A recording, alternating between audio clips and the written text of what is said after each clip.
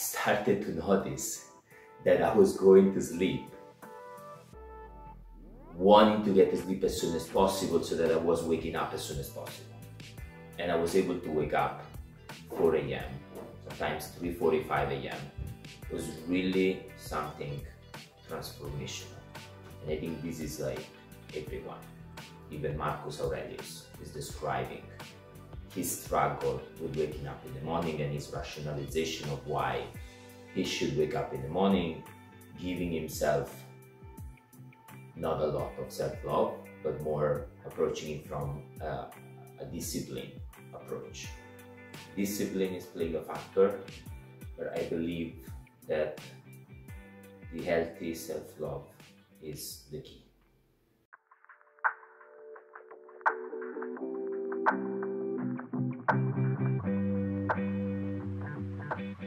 What I did a long time ago, 3 years now, when I realized that waking up early in the morning was really beneficial for me and for my family, I started to think about what was the easiest way to wake up early in the morning.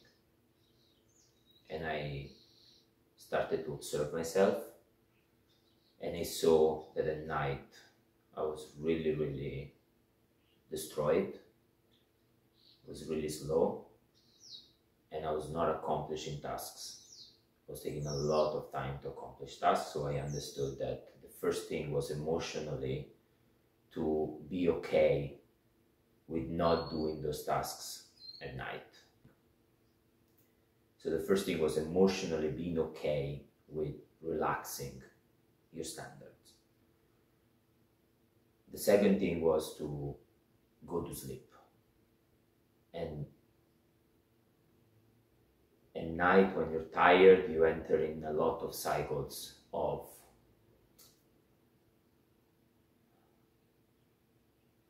time wasting because you're weak, you just want to soothe yourself, and you get into these dependencies, which can be watching a movie, watching a YouTube video, laying on the couch, and that time is not really rejuvenating.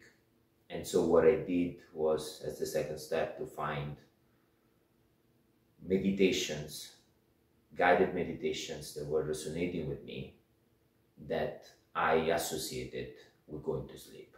And so when it was coming like 9:30, instead of entering in a loop of dependency by watching YouTube videos, for example, I entered in this loop of self-love, meaning I was doing something for myself, and it's something that I could be proud of. I could tell other people that I was able to enter in these guided meditations as a routine to go to sleep, and by 10 I was to sleep. The third step has been to actually wake up in the morning. I used to be, probably as everyone, not wanting to wake up in the morning. So usually like 7:30, 8, it was like difficult to wake up. And I think this is like everyone. Even Marcus Aurelius is describing his struggle with waking up in the morning and his rationalization of why he should wake up in the morning, giving himself not a lot of self-love, but more approaching it from a discipline approach. You need to wake up in the morning because that is what all the animals and all creatures are doing, because they are supposed to do that. This is what he's saying to himself in meditations. I believe that there is an easier way, a more loving way, a more friendly way. And it has to do with our fact that we are emotional human beings. So what I did, I said, I'm always starting with questions. Questions are really powerful because they are able to unlock aspects of reality that you never thought about. A little bit like Zen koans. When you're asking the right question, the solution comes to you. The answer comes to you. So the right question for me was, what can I do that will make me want to wake up tomorrow morning? And the answer to me was to find coffee and some protein bars, a combination that was extremely appealing.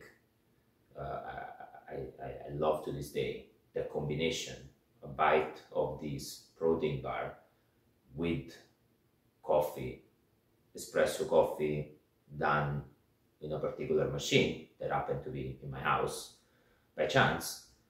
I sort of trained my emotional being to really love that combination. And so what I did is, okay, perfect. I'm creating a routine in the morning with coffee, bars, and then a book to read. These three things together were so appealing in the morning, even if I was reading for 10 minutes, that after a few days, and probably like 10 days, I started to notice that I was going to sleep, wanting to get to sleep as soon as possible so that I was waking up as soon as possible. And I was able to wake up 4 a.m., sometimes 3:45 a.m. It was really something transformational.